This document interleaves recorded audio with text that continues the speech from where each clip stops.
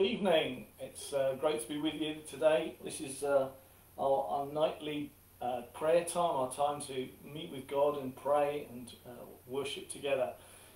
So we're going to do that just for 10 minutes, and tonight we're going to be praying out of Psalm 65. Psalm 65. Hope you've had a good day.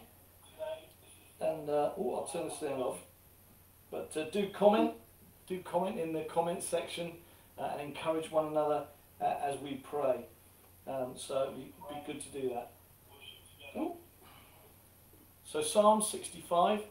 If you've got a Bible, it'd be great to have you read along with us. We're just going to take a couple of verses and then pray out of those verses as we go along. The first verse says this.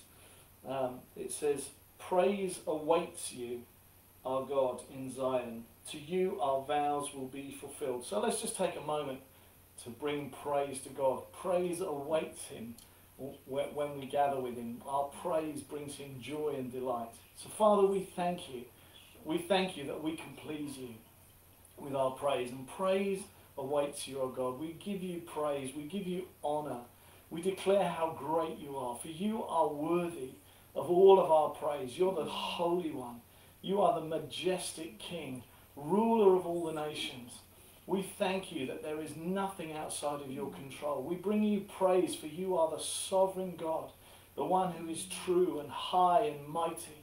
You are the one who sits on the throne, victorious over the challenges of life. And you are the one that we look to in those moments, and we praise you, we glorify you, we worship you this evening. As we gather together, Lord, we come with great thanksgiving and honour to you and say, "Blessed be the Lord God Almighty, who was and is to come." You are famous for your goodness, and we proclaim your name as good and great. In Jesus' name, we worship you. We worship you. Good evening. If you're joining us, we're just praying out of Psalm 65 today. Psalm 65. So we just prayed out of verse 1. Praise awaits you in Zion. Let's go on to verse 2. Verse 2, "For you answer our prayers, all of us must come to you." Let's just spend a few minutes praying and thanking God that he hears us. Amen. Thank you, Father. Yeah, Father God, we thank you that you are a God who hears us. You're not a God made of stone or metal, but you're a God who hears us. You are a God who is always available to listen to us. You never rest, you never get fed up, you never sleep, you never can't be bothered, but you're always up there. You're always there, listening to us, hearing us, responding to us. Yes. And that even when we don't feel like you're hearing our prayers, you are hearing them and you are responding in the way that you know is the best way.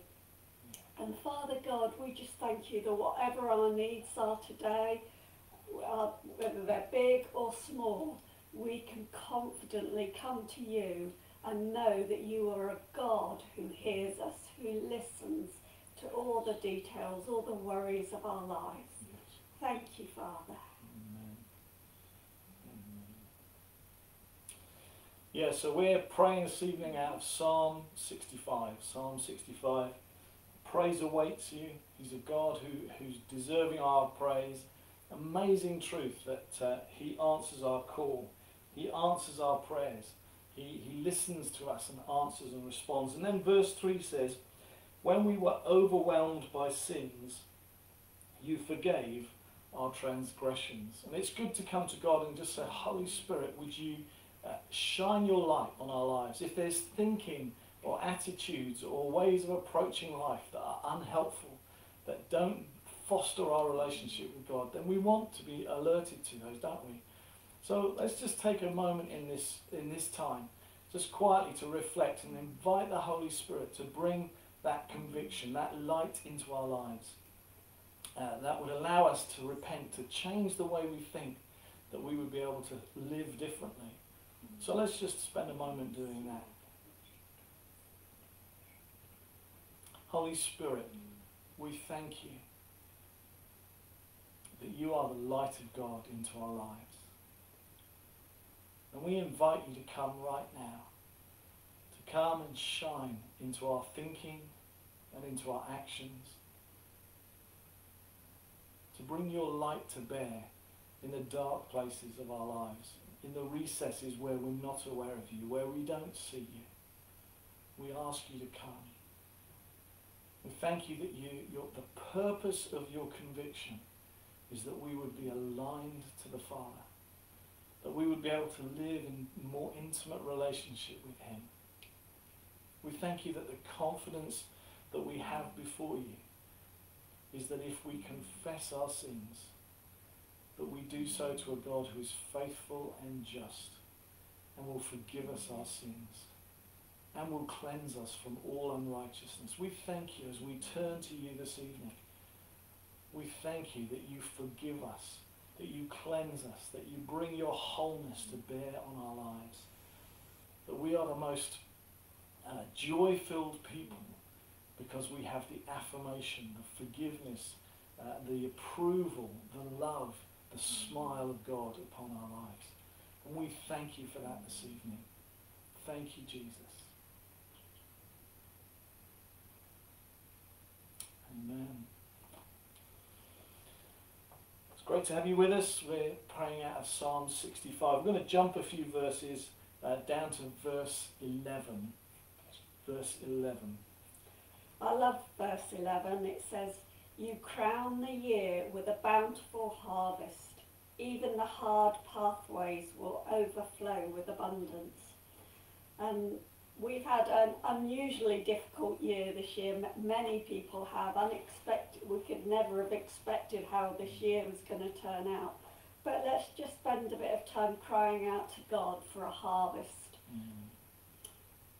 Yeah, Jesus, we just claim this promise that you are the God of the harvest, and we just ask that you will bring a harvest this year, a harvest of people turning to you, that you will be softening people's hearts, you will be revealing yourself to people all around the world in dreams and visions, and we will see a harvest of men, women and children turning to you. We pray for many prodigals to return to you, those that we know and love that have known you over the years. We pray that we will see them return to you this year. And for many, many people who have never even thought about you or known you, we just pray that you will be revealed to them this year, and that we will see many people in this city and in this nation and all across the world turning to you, and that there will be an abundant harvest this year, that the year will end with your goodness, your abundance, your harvest, in Jesus' name.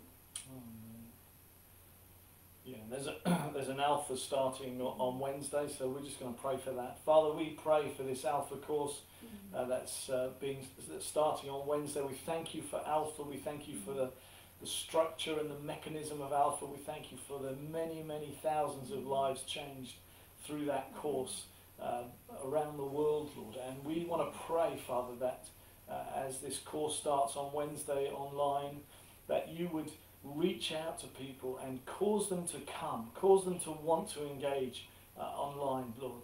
We pray that they would find it an easy thing to do this week, to engage with this Alpha course as we run it online. And we pray for wisdom for those leading it, for those leading breakout rooms, Lord, that they would be able to have the right conversations that would create space for people to explore their own ideas about God and move towards you.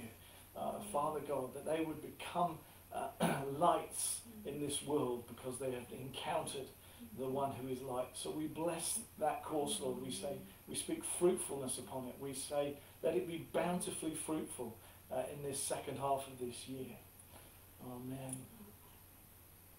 And we're going to carry on praying out of this verse 11. You crown the year with your bounty and your carts overflow with abundance. And just today we've heard, haven't we, that they're making some progress with the vaccine for COVID-19. So I thought it would be good to just pray that God would give success, that he would crown this year with the wonderful insights and wisdom for those who are working in those projects, that they would understand how to make a vaccine to combat this virus. So let's just pray in that way. Father, we want to pray for all those scientists and workers and nurses and medics and all sorts of people, Lord, that are involved in the process of developing these vaccines. And Lord, we know there's 23 of them around the world being developed. And we just want to say, Lord, would you equip people to know how to create a great vaccine. We pray for a release of wisdom and understanding for those in the scientific community, that they would have insights as to how to create a vaccine that would bring an end to COVID-19, Lord, that would kill it off around the world, and that people would be able to be vaccinated and it would no longer have an effect on our world. So we pray that, Lord, in Jesus' name. Amen. Amen. And let me end by blessing you with verse 8. Verse 8, it says, "The whole earth is filled with awe at your wonders. When morning dawns and evening fades, you call forth songs of joy." The whole earth is filled with awe at your wonders. Father, that's our proclamation. Let the whole world be filled with awe at your wonders. Let the whole world know. Let your whole world know the glory of the Lord. Let it cover the earth. Let it fill people's eyes and their ears and their thinking. Let them be caught up with the wonders of God. For you are great and glorious. And Father, we bless each and every person that's prayed along with us tonight. We say, God, let them experience your goodness in the second half of this year. Lord, in a way that completely blows their mind. Let them look back and say, yes, that year really was crowned with the bounty of God. So we pray that in Jesus' name. Amen. Thanks for being with us. We hope you have a good evening, and we'll see you again soon. Thanks a lot. Bye-bye. Bye.